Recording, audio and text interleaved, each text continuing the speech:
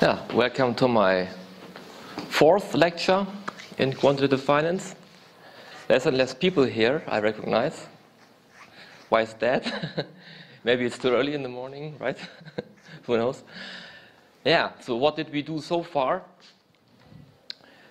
So we learned that from the OLS framework that we used actually in this course all the time, we have seen that we start with the ordinary, a simple linear regression model, yeah, and where our y vector, in this case, in this context, our y vector are the excess returns of the stocks, x is our regressor matrix, our asset pricing model. In our simple case, it's the CAPM. Then we have the beta vector, which gives us the sensitivities against the intercept term or the market factor in excess form, and then we have the firm-specific part of the model, or the idiosyncratic part, and this is, in this case, given by the intercept term. Yeah, maybe I close the door here.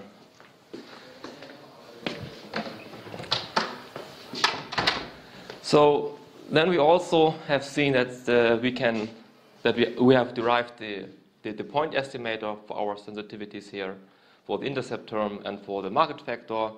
We use the simple equation here that we know from econometrics 1. Yeah, we transpose the regressor matrix, our factor, our risk factors, take it times itself. We invert this matrix times itself transposed times the excess returns of the stock. Yeah. In this case, I disregard from the index I because, of course, we have to do it for each single stock. So this would be the beta I for the corresponding stock I. Yeah. So that's the very simple framework, and we can do many things with that. Yeah. We also have discussed that our point estimates are a linear function of the excess returns itself. So the excess returns are random variable. They are, in our simple framework, assumed to be normally distributed. They are a linear function of the error terms. The error terms are random. Therefore, the excess returns are random, and since our point estimates are a linear function of the excess returns, they are random itself. Any linear function of a normally distributed random variable is normally distributed as well, so our point estimator is normally distributed as well. Yeah. Then we have seen, once we have estimated our point or beta hat given just by the data, we can also estimate the residuals here, which are given by the excess returns minus the regressor matrix times the estimated parameters. Yeah.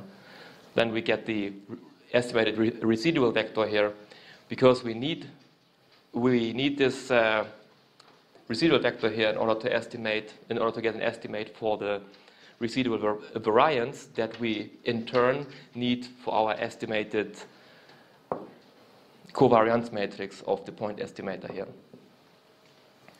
Why do we want to know that? Well, if we want to test the CAPM, or if we want to see if any of the parameters are significant, we need to have the covariance matrix of the point estimators, which we have derived yesterday, and which is given by this expression here that we now make use of.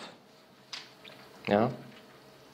So everything is given by the data. Once we have the data, we can come up with all these simple expressions here, plug it into MATLAB, form a loop, and do it for any number of assets that we have in our asset portfolio.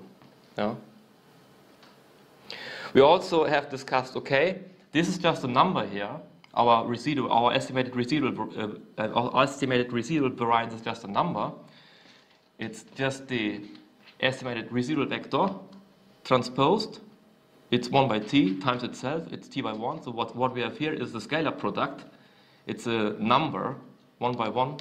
It's a number times 1 over t minus n, which is basically the number of observations, yeah, minus the numbers of regressors that we have in our X matrix.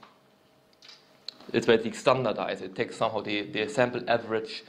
It takes the sample average of the squared residuals. Yeah, but that's just a number here.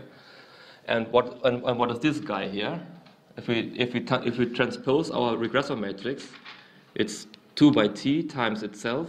So what we have is a 2 by 2 matrix, and we invert that guy. We build the matrix product and we invert it. So it's 2 by 2. The whole expression here is a 2 by 2 matrix, which I have written here like that. x11, x12. So, and if we multiply this matrix here out, given the data, on the main diagonal, we have the interesting things for us. We have discussed yesterday, the first element on the main diagonal is the variance of the intercept term, because it's in the first column vector here of our regressor matrix. So the corresponding element is the first element on the main diagonal of our covariance matrix. That's the variance of the intercept term. The second element on the main diagonal is corresponding to the second column vector of our regressor matrix. And the second column vector here is our market excess returns. Therefore, the second element on the main diagonal is the corresponding variance of the market factor. Above and below the main diagonal, it's the same element. We also said yesterday that the covariance matrix is symmetric, which means that all elements that are above the main diagonal are the same below the main diagonal. So the covariance between alpha and beta is the same like the covariance between beta and alpha. It doesn't matter. The order doesn't matter. So what we have here above and below the main diagonal in our simple framework is the covariance between the intercept term point estimate and the point estimate for the market factor. So what we have here is it's the covariance between the intercept term alpha and the point estimate beta. And it's the same what we have here. It's a covariance between beta and alpha then. So in order to get the t statistic, for instance, for our intercept term, the alpha, or in this notation, I think it's beta 0. So what we have to do is we have to grab here from this vector here. This is a vector that has the alpha as first element, and the estimated beta is the second element, the estimated market sensitivity. So what we have to do is we have to grab the first element here out of this vector and divide it by the square root of the first element here on the main diagonal. If we take the square root out of this guy, what we get is the standard deviation of the intercept term. So we have to divide the alpha by the square root of this x11, what is here on the main diagonal. And then we get the t statistic, the corresponding t statistic of the point estimate here. That corresponds to the intercept term. If we want to get the same for the second element, which is the sensitivity against market factor here, what we have to do is, then we have to grab the second guy here, the beta hat, the estimated beta hat, from our beta vector and divide it by the square root of the second element here on the main diagonal, which is our x22.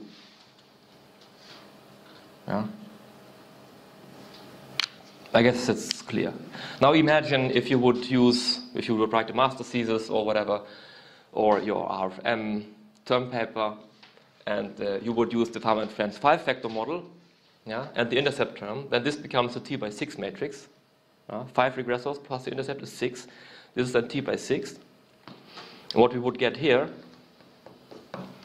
is then a 6 by 6 matrix, of course. And if you would like to have the t statistic for the profitability factor, which is the last, which would be the last vector in our regressor matrix. The last guy, if we remember from the RFM course, is the profitability factor. It's the sixth element here. So we would divide then, we would grab the sixth element out of this 6 by 1 vector and divide it by the sixth element on this main diagonal here. Very simple. So you can extend this, of course, to any size of your data set. It's same thing, same procedure. So is this clear to everybody? This is now what we will just employ. Now we know what's going on here. Now we employ all this stuff in a for loop. Yeah? Because now we want to test the CAPM. So we are interested in these intercept terms in the alphas here of our test assets. And we have in our universe 14 stocks. And now we want to say, okay, how many of these 14 stocks have a T statistic that indicates that the systematic mispricing, which is given by the intercept term, is significant. Yeah. If there are many stocks that have a significant alpha, obviously then our capital asset pricing model does not price our test assets correctly. So if all of them would have an alpha that is not significantly different from 0, we would assume, the CAPM is able to price these test assets quite well. Because there's no, in this case, there would be no systematic mispricing going on. Yeah.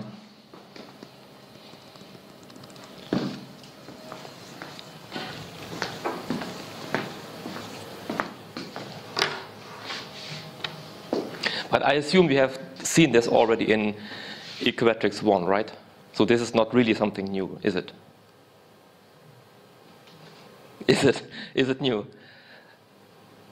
At least it's not covered in econometrics. Yes. It's sorry. It's not covered in econometrics. It's not covered. Yeah. Okay. Who knows what you learned there? Who knows? I don't know. So, but yeah, this is at least what I mean. This is like what actually I learned when I studied at university, and this was basically in the first of 4 econometrics courses. So I had 4 courses in econometrics, and this was basically in the first course they covered the linear regression model and the corresponding characteristics. Well then, so yesterday we were, let me just go back here.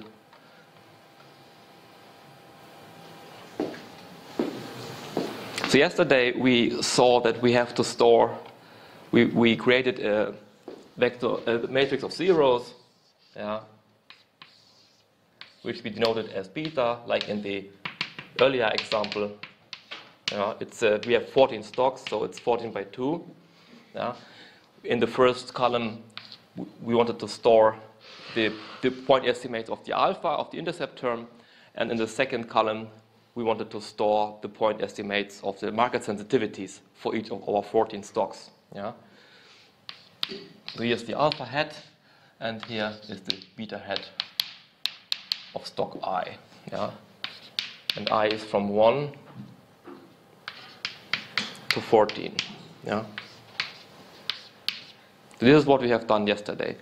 So what we wanted to do today is, okay, we want to store the corresponding T statistics of these guys here as well. So again, what we do is we create again a matrix that has, of course, it must have the same dimension as our point estimate, because what we will do is we will now access each element here, because we have seen, okay, it's the point estimate alpha I hat divided by the square root of the corresponding standard deviation. So this is now what we want to do. We grab this guy that we have already estimated in the previous loop, and divide it by the corresponding standard deviation using the covariance matrix. And we have to do it we have to write it actually only once, and MATLAB does it like many times in this loop. This is also what we will see. So again, we create a matrix of zeros in order to store our results, and this matrix is then denoted as, in our script, as, let me see, T underscore statistics underscore beta. This is equal to 0 followed by 1. So it has the same dimension as our beta matrix where we stored our point estimate. So, but now we want to store the corresponding T statistics. So what's going on here? We have now 2 for loops.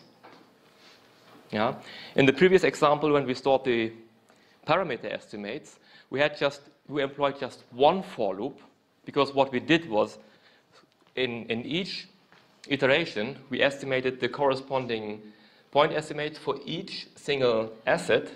Yeah. Then we transposed this guy. This 2 by 1 vector became then a 1 by 2 vector, a row vector. And we are storing this row vector in each of these rows here of our beta hat matrix. So in the first row, we had the corresponding alpha and beta from stock 1. Then we took the second, in the second iteration, it took the second point estimate, the alpha and the beta for stock 2, and stored in the second row. Yeah? And so on, and until we have completed all of our 14 rows. Yeah? But what we do now is we start with the intercept terms. Yeah? So first, j is 1 to 2. So we start with j is 1. This is now j in our notation. Here's j1. And the second column is j2. So what's going on then? So first we want to store an element here. So j is 1 and I is 1 in our first iteration. Yeah? In the second iteration, j is 1 and I is 2. So the second loop, after the second loop is completed, yeah, after we have gone through all i's from I1 until I14 or ik,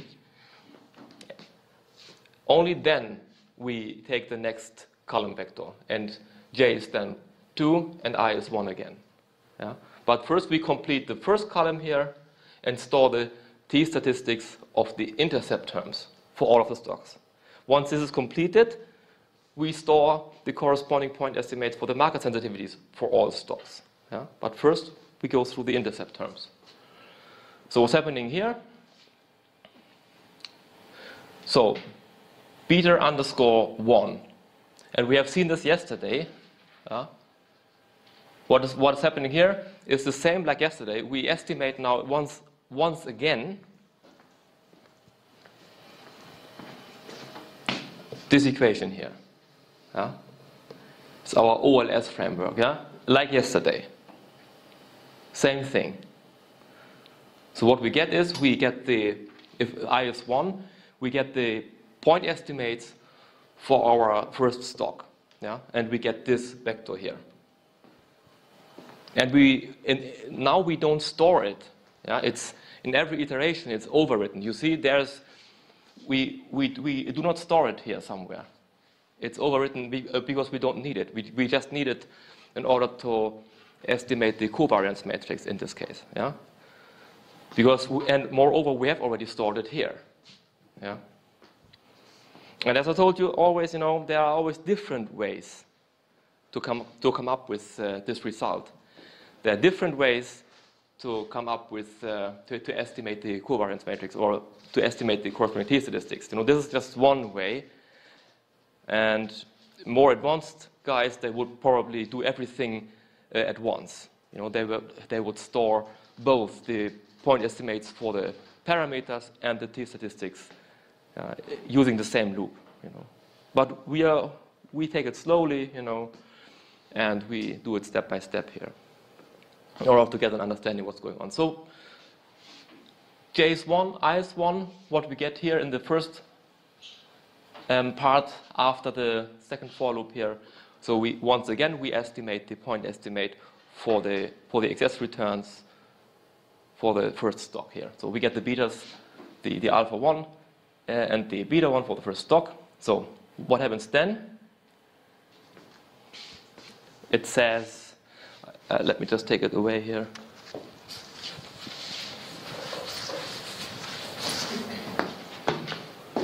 It says U is equal with y1 I minus, and then we have this expression in brackets again, yeah, where it says constant and x1 times beta underscore 1. What happens here? So it's nothing else but this line here. Yeah, we want to estimate the residuals given our excess returns of the first stock, yeah, because this is what we do there. Yeah, when it says Y1, and then this double point tells you take the whole column, and which one? Now in our first iteration I is 1, so it takes the first whole column, which are the excess returns of the first stock, yeah, minus, then in our parentheses, I told you yesterday, it's nothing else but the regressor matrix here that we defined. It's the vector of constants and the vector of excess returns, because our x1 are the excess returns of the market factor, yeah, times beta underscore 1. And this is exactly what we iterated earlier. This is our point estimate for the first stock. Yeah? So it's nothing else but this equation here. So we estimate the residuals, the corresponding residuals for the first stock using the CAPM. So it's this equation here. Is this clear to everybody?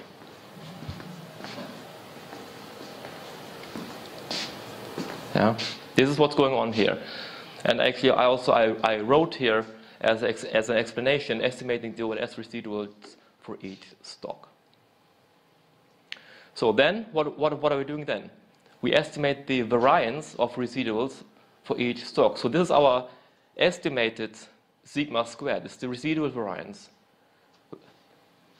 And I use now this formula here. I basically, what's going on here, we neglect from the n here. I mean, if your sample is large enough, it doesn't matter, obviously. If you divide by t or by t minus n. If t goes to infinity, it doesn't matter. If a sample is large enough, then it doesn't matter if you divide the scalar product of the residual vector by t or by t minus n. Yeah, but this is what's going on here. The variance is equal to 1 over t times u transposed times u.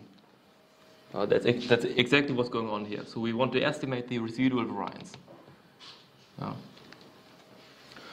Because we need it for the covariance matrix of our point estimates here. So then, now it becomes interesting. Next, beta underscore variance should be equal with variance. So of course MATLAB has it in the memory. So everything that we have done here in the loop before, until it's overwritten, it's in the memory. So MATLAB knows all that stuff here. So it now multiplies our estimated variance that we had here from the earlier step, the residual variance, times, then we have again in the parentheses here, this expression is our regressor matrix, transpose times itself, inverted. So this is exactly what we have done here, what we have derived here in matrix algebra, is exactly this expression here. It takes the regressor matrix times itself, takes it to the power of -1, which is simply the inverse, and multiplies it with the residual variance that we estimated in the previous step. That's exactly what's going on in this line of the code.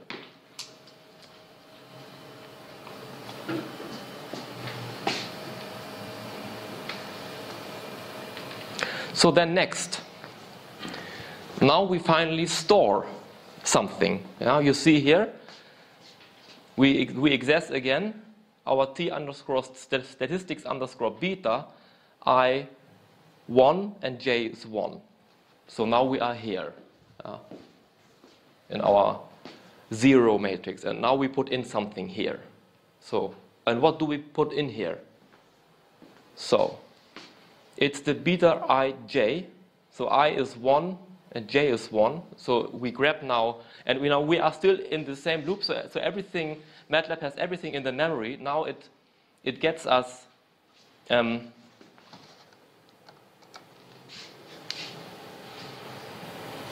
it goes now back to beta is still stored. Yeah, we have stored it. We have done it actually yesterday here.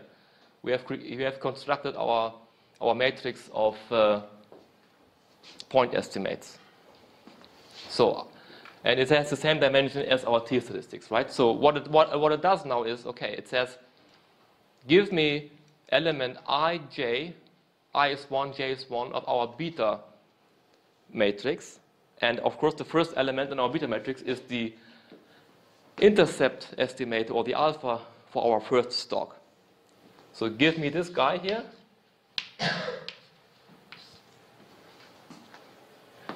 And divide it by the square root of what is here. It's the beta variance jj.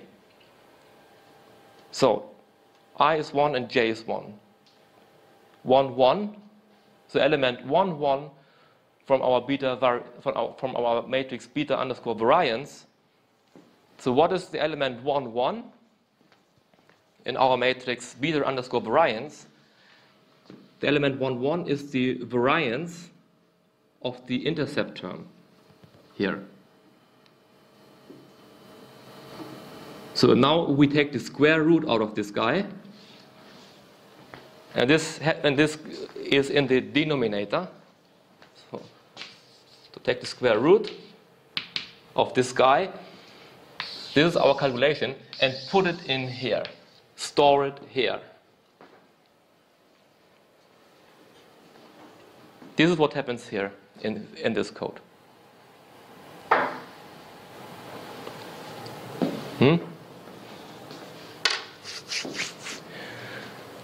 So then j remains 1, but in the next iteration I is 2. Everything else is the same, but I is 2. So we are still here.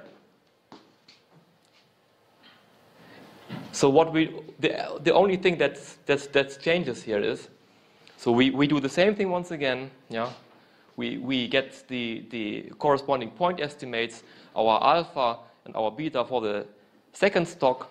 Yeah, we again, then I is 2. So the only thing that changes is our I index here. So I is then 2. We use the same regressor matrix, obviously. But here we use the excess returns of the second stock, for our OLS formula. We use the excess returns of the second stock for compounding the residual variance, because I is then 2. Again, we get a different estimate for the residual variance here. Everything is now overwritten here, what is in the second for loop. Yeah, so again, we get the corresponding covariance matrix, beta underscore variance of our second stock. So this guy is the new, obviously, after when we on the second iteration. So this guy changes here. So again, we access from our estimated beta matrix where we store the point estimates. J is still 1, but I is 2. So on the second position of our beta matrix, we find the corresponding point estimate for the second stock here, the corresponding alpha of the second stock.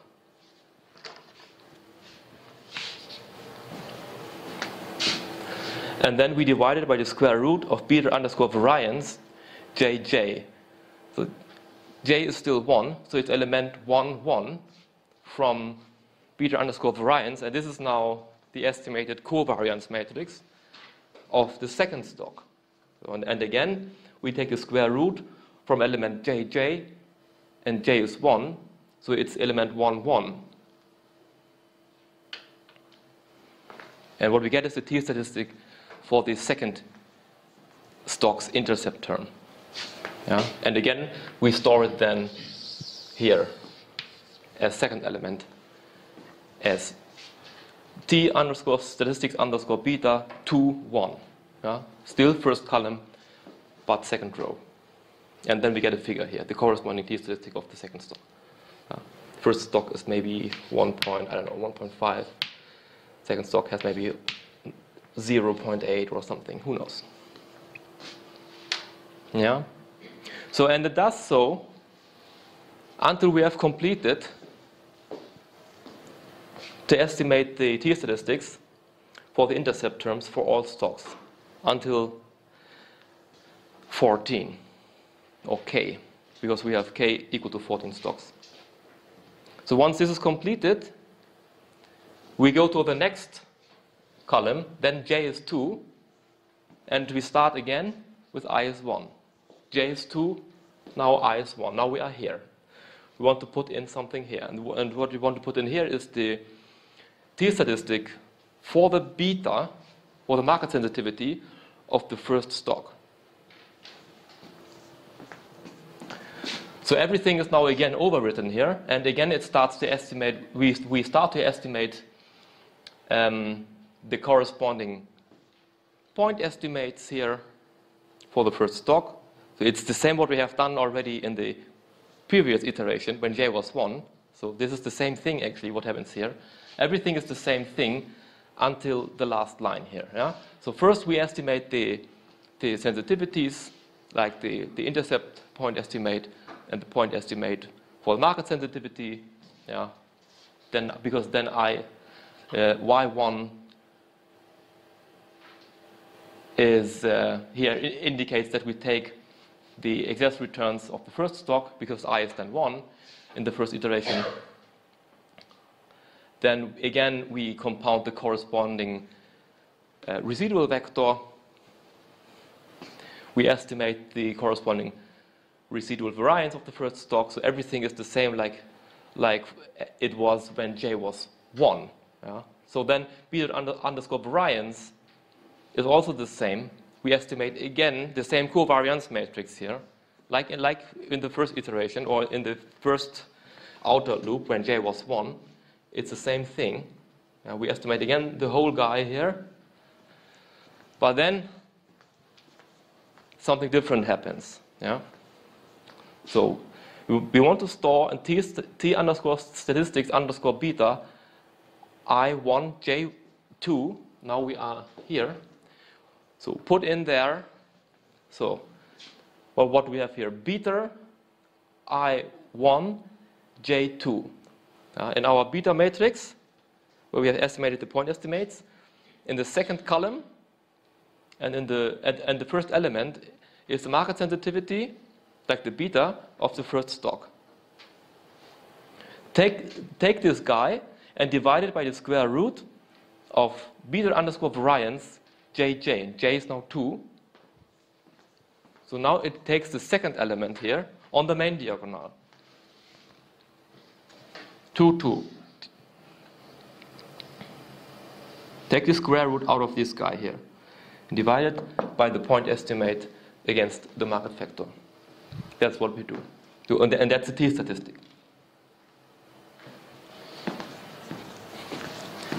And then put it in here. So here we store it. Then it goes to the next stock and does the same thing. Yeah? J is 2 and then I is 2. So it does everything all over again using the excess returns of the second stock. The same formula. Then again, it takes the corresponding second element on the main diagonal of the covariance matrix of the second stock, divides it by the point estimate for the beta of the second stock. Yeah, takes the square root out of this variance here.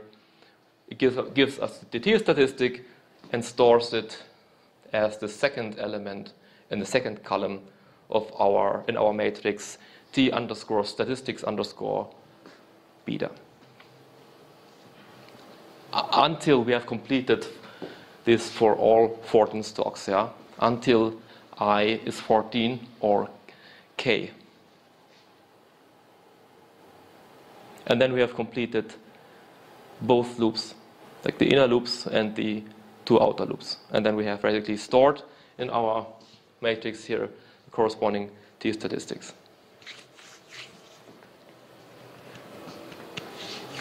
So if we have the Farmer and French 5-factor model, yeah, and our regressor matrix would be t by 6 in this case, and we have still our 14k equal to 14 stocks, then of course this guy here would be 14 by 6, yeah, because we have also the intercept to account for.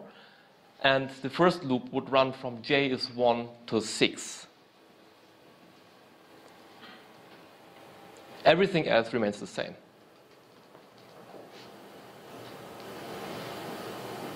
So that's all what we would have to change, and you get the corresponding estimates for the Farman 306 factor model.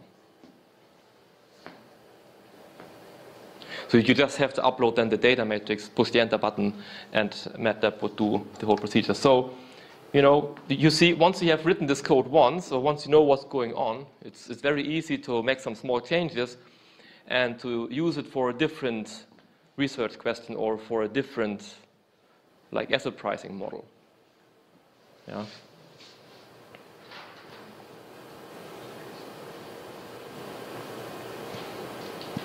So any questions? This is clear to everybody what's going on here. So it's basically what we just do is we simply use basic econometrics, and that's still very simple, to be honest, and we plug it into MATLAB, yeah, and let MATLAB do the calculations for us. Yeah. That's what we do.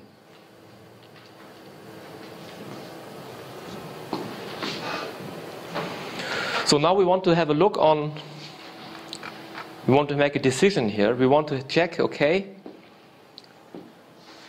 does the CAPM work given our 14 stocks that we have?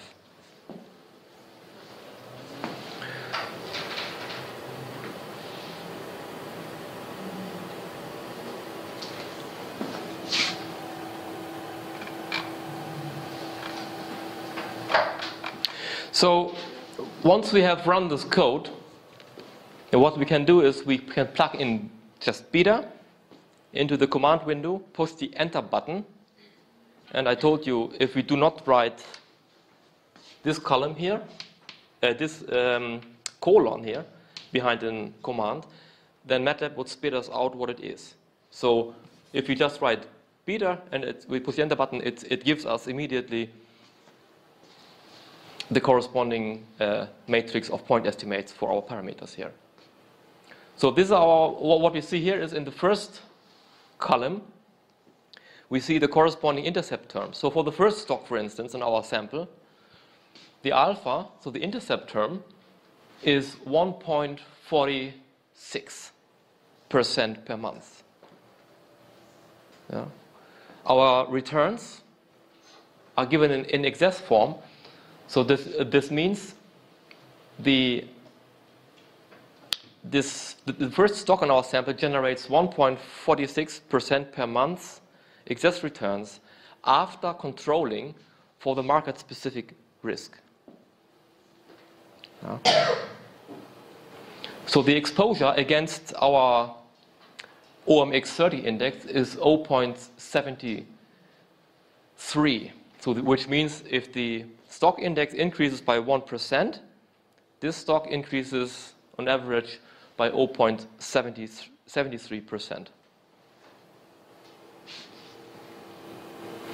And if the stock index does not move, in 1 month, then the average increase of the stock is still 1.46%. Yeah.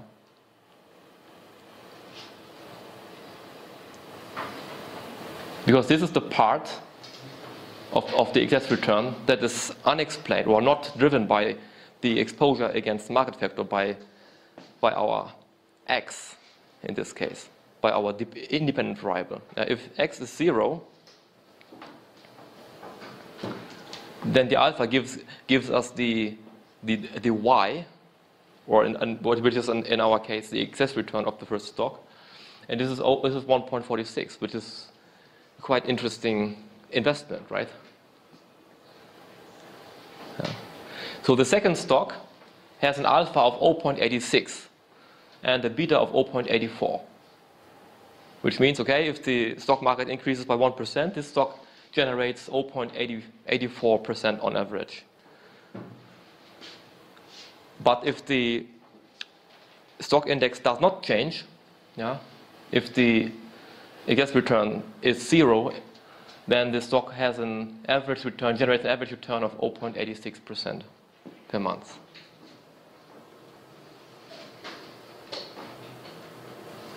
So this is the way how we would interpret this table here. Yeah, and now we want to have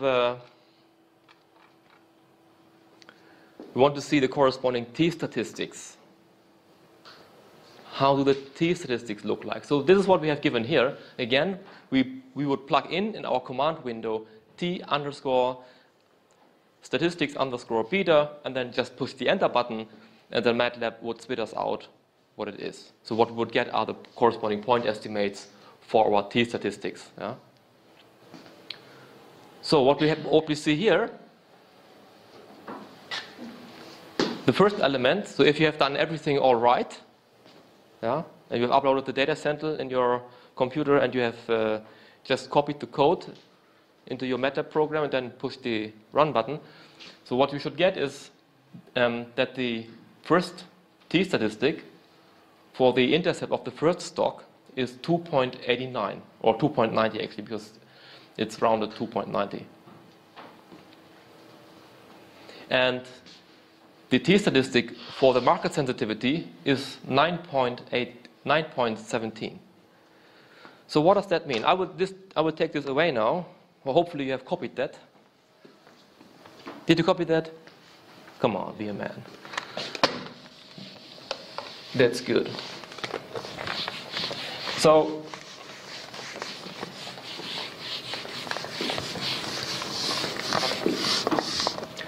you remember from the RFM course, hopefully as well,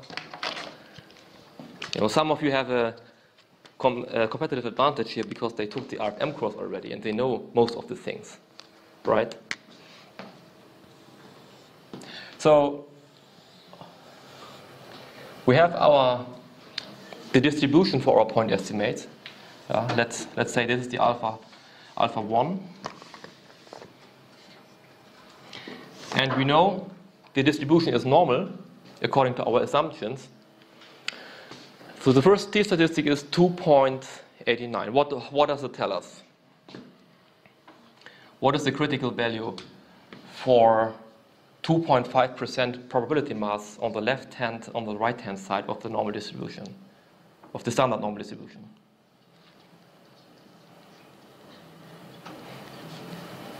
Isn't it 1.96? Yes, exactly. 1.96 and minus 1.96, right?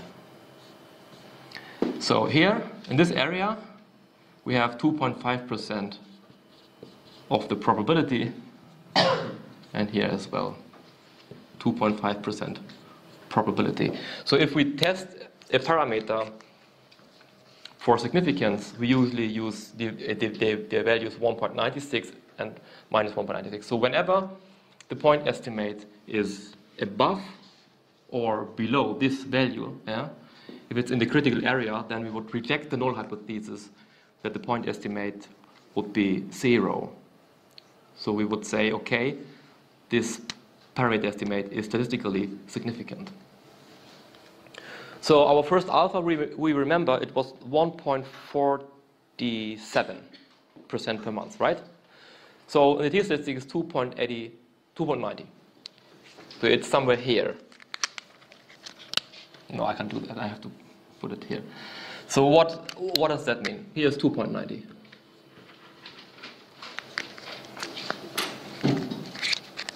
In the term paper, there will be the question, does this stock generate excess returns that are significantly different from 0, yes or no?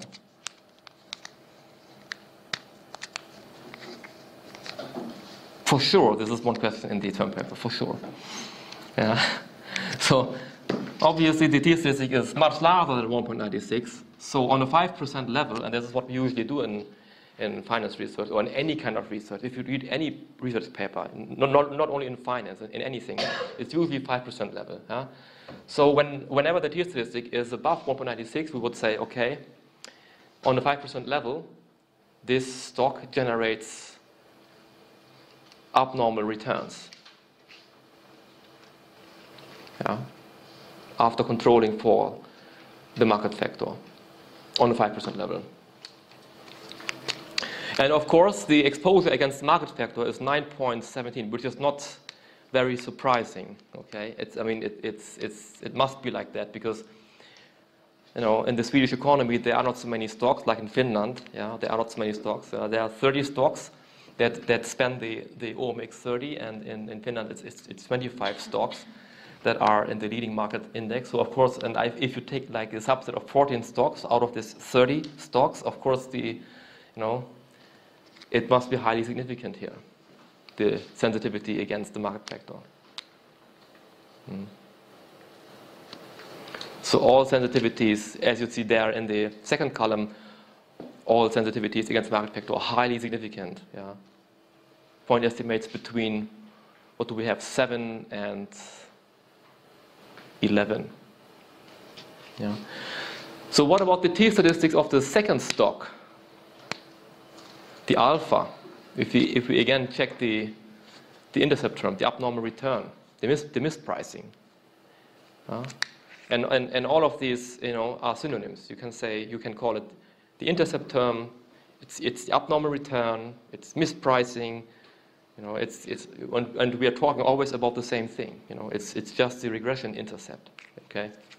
So for the second term, the t-statistic is 1.82. Yeah, so 1.82 is somewhere here.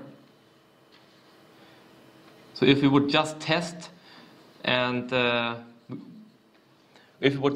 for significance, then we would say, okay, on the 5% level, the second stock does not seem to generate any significant abnormal returns. Yeah. But if we would test now, and now we have to think, if we would do down a one-sided test,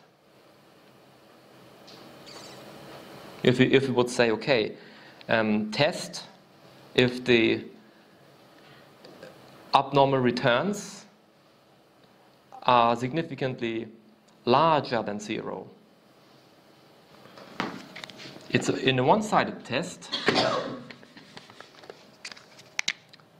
This tail doesn't matter. And if we test larger than 0, we have different critical values, right? It's then somewhere, I think it's 1.76, I think. I don't remember 100%. But we want to have 5% probability mass here, only on the right-hand tail. Yeah. And in this case, if we test if it's larger than 0, if our null hypothesis is okay,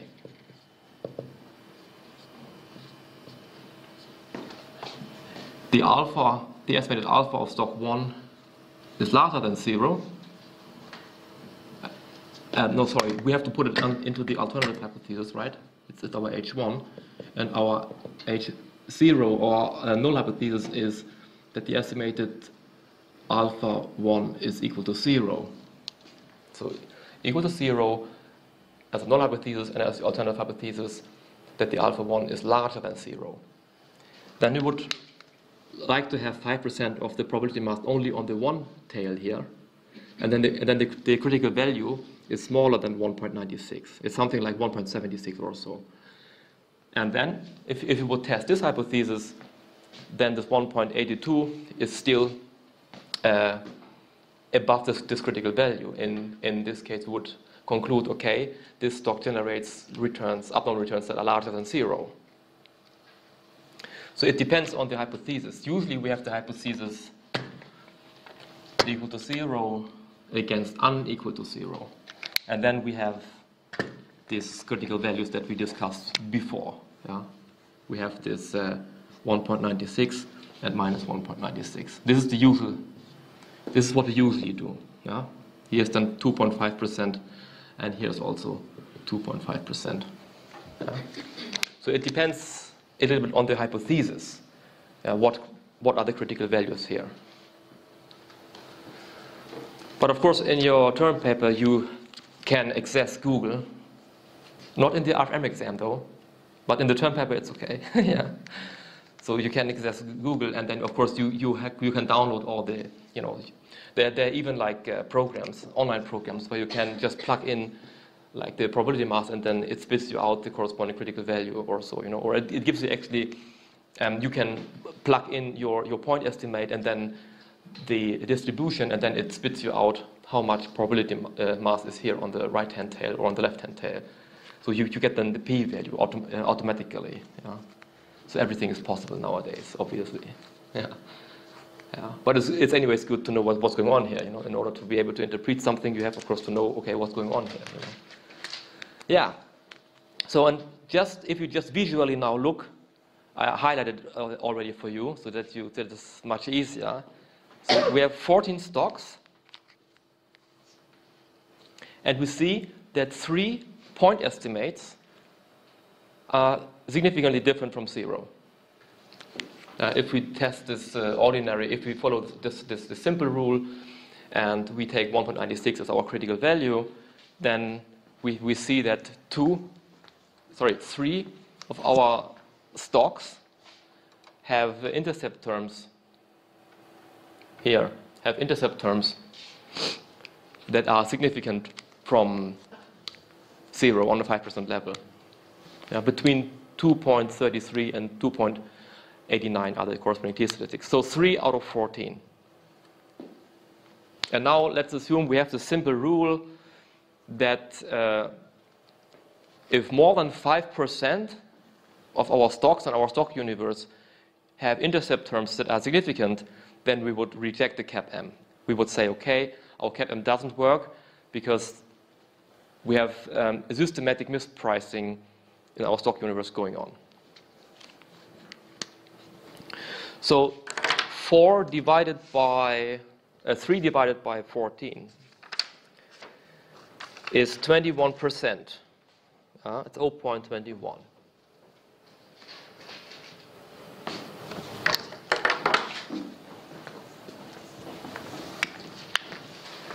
Let's take this as a proxy for the p-value, okay? 21% is larger than 5%.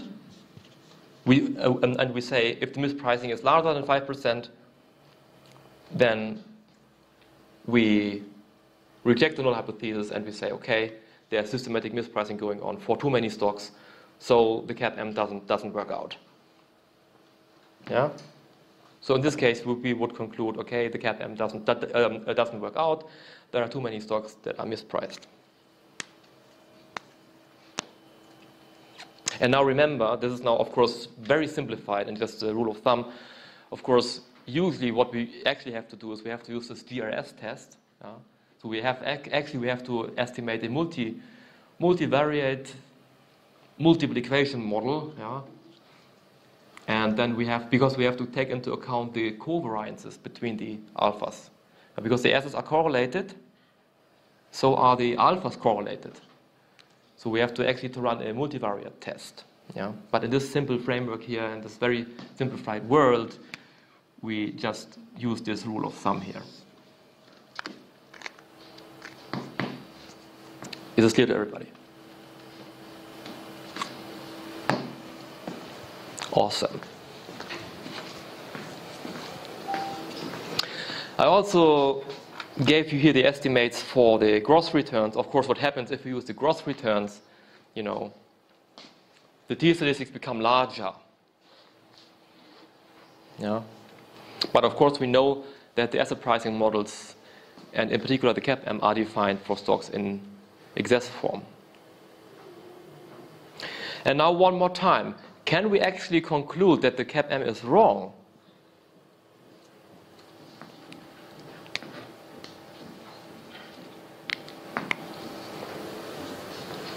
Now we are back at lecture 1, right?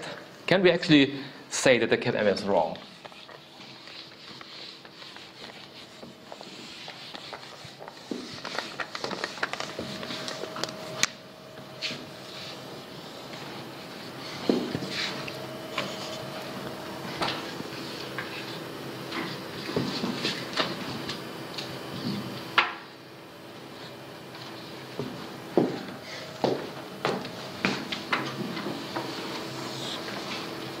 If we have this efficient frontier, yeah, and if the risk-free weight is here, then we have the tangency portfolio is here, so the market factor, the theoretical market factor is here, yeah? And here we have all the stocks in our stock universe. So the market portfolio is here. But does our OMX30 actually measure the market portfolio? Is it the actual market portfolio?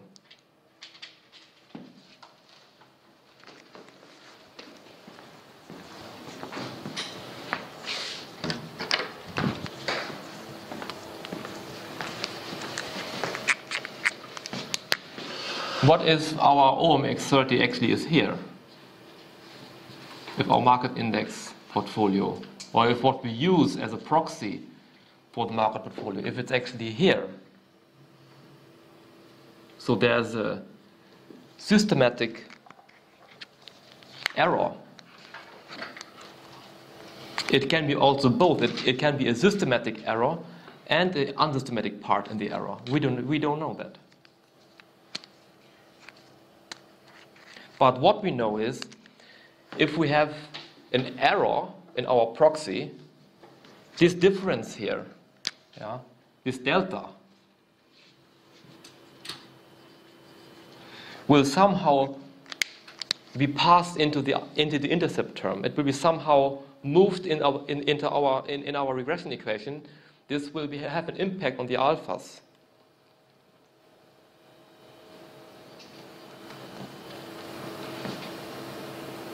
So even if we have significant alphas going on here, actually we cannot say if the CAPM doesn't hold or not. Because it could be that the proxy is simply wrong.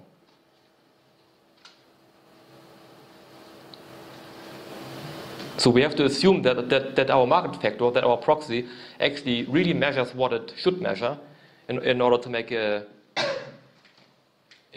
conclusion here. Yeah. So actually we cannot tell so much here about the adequacy of the capital asset pricing model, right? So that's just, who knows, maybe this kind of question pops up in the exam. Who knows? Yeah.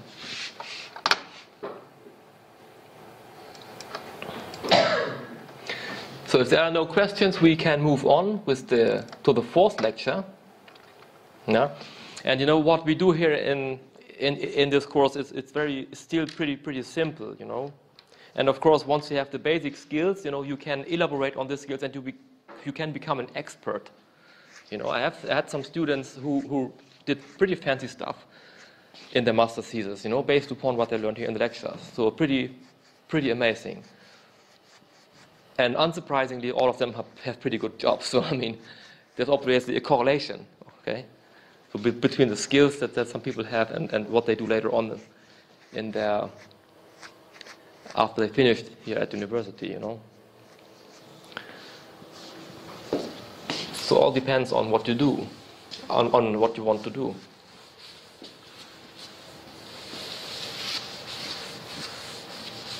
But I suppose, I don't know, but I suppose that most people who study 5, 6, 7 years, they don't want to fry burgers at McDonald's, right? So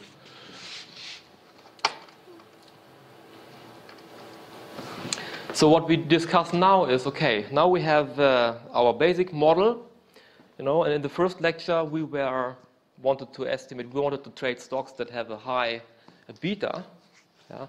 And what we want to do now is we want to trade stocks that have a high alpha, yeah? If our model is correct, and if the model is stable, we would expect that our point estimates that we have in the one sample also valid in the later sample. Yeah. So if we take now a subsample, and we would estimate, okay, we have a couple of stocks that generate high alphas. We would think that these stocks also generate high alphas in the later sample. Yeah? So we want to invest in stocks that generate alpha. And we want to sell those stocks that have a low alpha, like a negative alpha, because they generate negative excess returns after controlling for the CAPM. So then the exercise is as follows. you consider the following linear model for pricing your assets. Yeah, again, we have the CAPM model here. What you see, excess returns. We regress the excess returns on the market factor and a constant term here. So this is nothing new. Then implement a trading strategy based on the estimated abnormal returns. So the beta zeros, respectively the alphas here. Thereby, you are short in a portfolio that contains 30% of the stocks exhibiting the lowest abnormal returns, and long in a portfolio containing 30% of the stocks exhibiting the highest abnormal returns. Use the first 48 months of the sample to estimate the 24 months ahead average return of the long-short portfolio and the Sharpe ratio. Is the out-of-sample mean of the long-short portfolio statistically significant? That's now a more like realistic example. What you would do if you work in the finance industry, for instance. Yeah.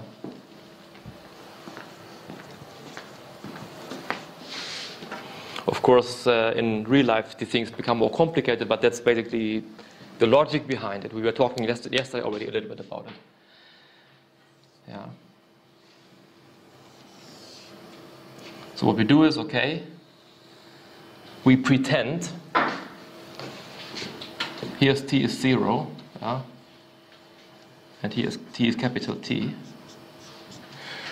So we pretend as if you would just know what's happening here. This is our data matrix.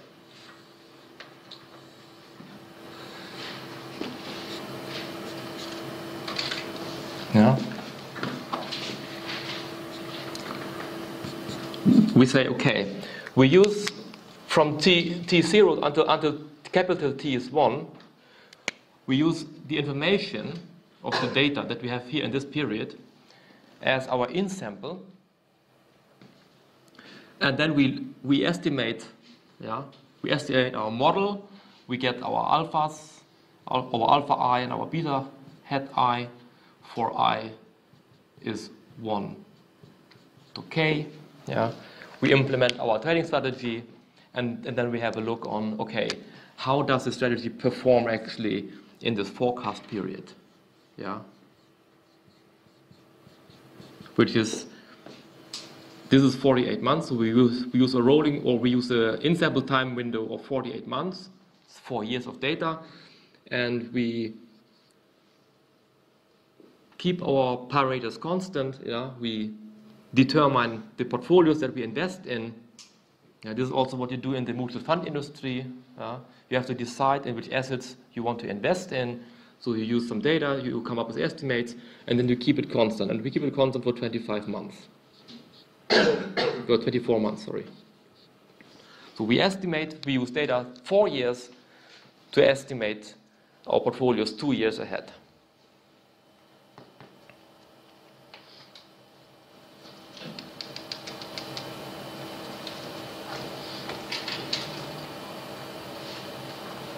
And it's the same logic, behind all of our anomalies or of our long-short trading strategies. But they are usually rebalanced every month. For instance, if you take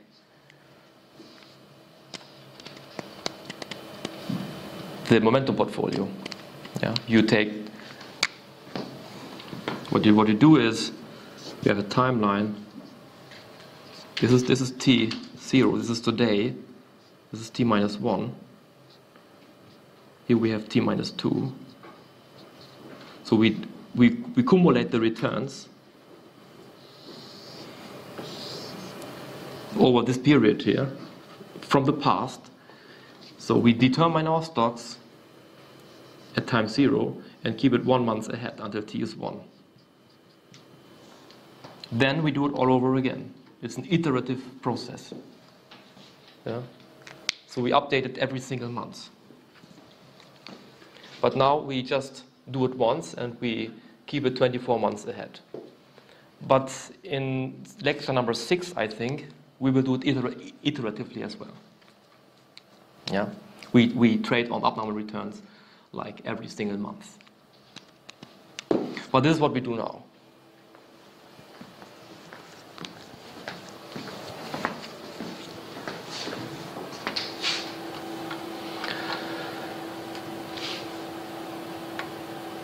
So again, we start like in every lecture here.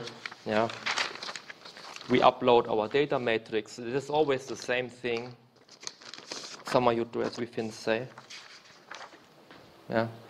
So we upload our data matrix. The data matrix is the same, in all of our exercises. So we operate always with the same data. We define our X, our gross returns of the index. Our Y are the gross returns of the stocks. Our risk-free rate is RF.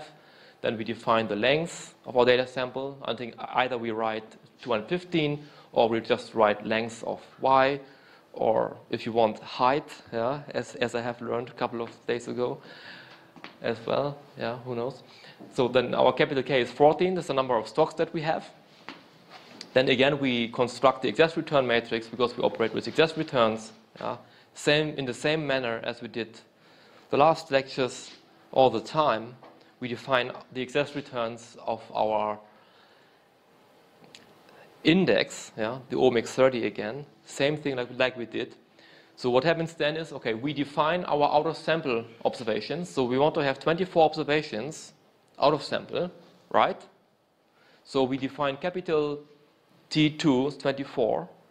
And how you denote it doesn't matter. You can choose how you want to denote it, but you have to remember that you defined 24 with a certain in a certain manner here. Yeah, capital T1 is 48. This is in my case the in-sample window, yeah, containing 48 months or 4 years of data, and this is actually, I don't know what I have written here, but I have already defined K earlier, so this is actually, as you see there, so this you don't need that line here, you can neglect it. So then again, I define constants. I define the vector of constants because we have an intercept term here going on in our asset pricing model. Constant is ones, T1 and 1. Yeah? So what's going on here? Same thing actually that we did yesterday. Yeah? I need a vector of ones for our regressor matrix. So I define now a vector of ones that has a length of T1 and 1. Yeah? This command here, ones and parentheses capital T1, comma 1, means, okay, give me a vector that has ones, that has one column and capital T1 rows. So it's a column vector. Yeah? This guy here. This is our constants. So now we have stored it in our workspace. Yeah? So, and what happens here now you learn a new way how to access the corresponding elements in our access return matrix. Yeah? I told you there are different ways how to do the same thing. So you can come up with the same conclusion here, writing a different code. Yeah? But this is now another way how to deal with this kind of research question. Yeah? So you can, of course, choose, and in your term paper, you can choose how you want to code all this stuff. Yeah? So you can be more creative. Yeah? And moreover, in your age, yeah, you have probably reached the peak of creativity. Yeah? So the creativity distribution looks something like this. Yeah? We have the age here. Yeah? And let's say 26. Yeah? Let's say 26 is the peak of creativity. And then it goes down again. Yeah? So if you're 26, you are most creative, according to research. Yeah? Use it or lose it. Yeah? And of course, that's a point estimate, 26. Obviously, it's plus minus, I don't know, let's say 2 years. So or 3 years, maybe 29 and then 23 or something. So some people reach their peak when they are 23, and if you're lucky, you're like 29. But on average, it's like 26. Yeah? But this is the range basically where you are mostly creative, where you can come up with great ideas, and all the mathematicians they were something like that when they had great ideas and all this stuff. Yeah. But if you have read the literature, actually, I mean, IQ is decreasing here somewhere. Okay, IQ is decreasing. So that's the problem. It's a problem of aging. The older you get, the less, the brain is just an organ. And obviously deteriorating as age increases. But of course, there's you can somehow how to say, diminish the effect of brain aging by doing a lot of sports. So if you do a lot of different kinds of sports, like where you activate the central nervous system, then of course your creativity remains, or it doesn't decrease in the same pace as for people who do not do any sports. So that's the only way how you can basically counter-attack this aging process, like doing a lot of sports with high intensity. Yeah. Just that you know what to do. So, yeah. What's going on here again? What we want to do is now for our in-sample time window of 48 months. Yeah. So we want to store again the betas. Now we are only interested in the betas. Yeah. We are not so much interested in the t-statistics. Okay. We are just interested in the magnitude of our mispricing of these abnormal returns. Yeah? And we want to buy those stocks that have a high positive mispricing, because we expect, okay, these stocks are most likely are also likely to generate abnormal returns, positive abnormal returns in the out of sample period. Yeah. So again, we create a zero matrix where we want to store our abnormal returns. And we store also the market sensitivities here. So it's again a 14/2 matrix. Yeah. Beta 0 is 14/2. Yeah? And again, we estimate a for loop here for our case 14 stocks. So we do 14 estimates. And what we want to do is, again, what we did in the earlier exercise. We estimate the parameter vector, which is a 2x1 vector in our case, because we have the intercept term and the excess returns. So we have 2 parameter estimates, so we store them. Yeah. We have the alpha I, the beta I. This is what we get out of our estimation. So we transpose this guy, then it becomes a row vector, and we store it here. It's 1/2. Yeah. We transpose this guy and store it here in our beta matrix that we constructed, where we want to store our results in. So what's going on here? That's now a little bit different from last time. I have to take this away here.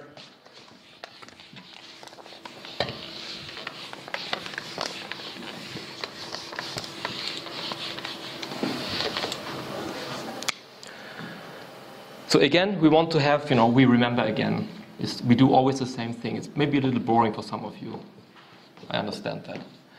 So again, we have our OLS formula here, x transpose x inverted, x transpose y. And what is our x here? Okay, our x is now constant.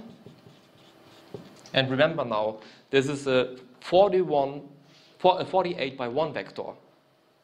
Yeah? So, and our x1, where we have the excess returns of the market factor,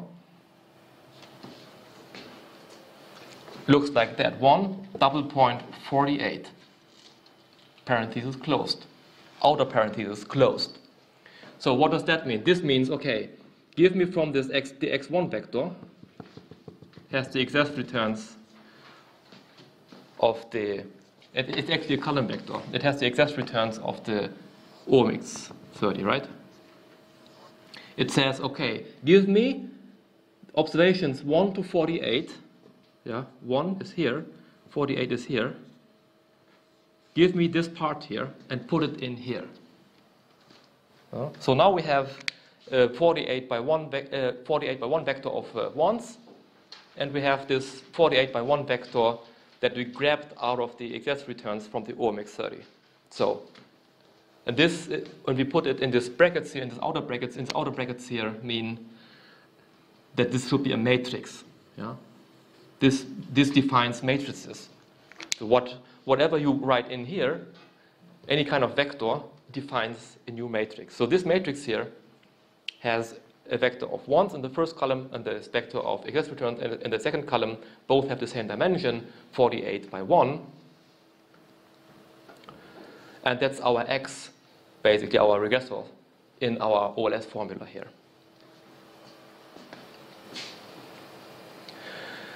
So it takes the transpose from it times itself inverted times the transpose from it. This is exactly what we have here in the code. Yeah. As you see here. This guy here transposed times itself, then to the power of -1, which means take the inverse, times, and then I have, again, these 3 points, because there was not enough space. So the 3 points mean, okay, continue the command in the next row. So then the same matrix, it's multiplied with the same matrix transposed times y1.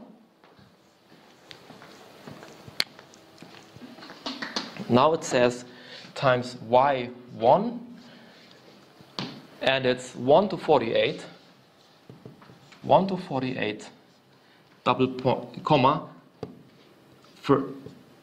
first column. Yeah, because I is 1. Here's the I index. Yeah. And in the first iteration, this guy here is 1. All the other stuff remains the same in every iteration. Yeah. So what does it mean? It means take from this y1 matrix. Yeah. And we remember we have all of our 14 stocks. This is a 215 by 14 matrix. And it says, okay, in the first iteration, if I is 1, take element 1 until 48 here and multiply it with this matrix product here, what we have defined earlier here. So that's our y in this formula here. We take the first 48 observations from our y1 matrix only. And of course, it must have the same dimension, it must have the same length as our X matrix here. Otherwise, we could not operate with this formula here. Yeah? It must be time congruent, of course. Yeah? So that's what we do. Then we get the beta vector, which is 2 by 1 for the first stock based upon the sample. We transpose it and put it here into our beta matrix, where we want to store in our results, yeah, which has zeros. But after the first iteration, yeah, we have numbers here. Yeah. It's then something like, I don't know, 1.1, 0.9.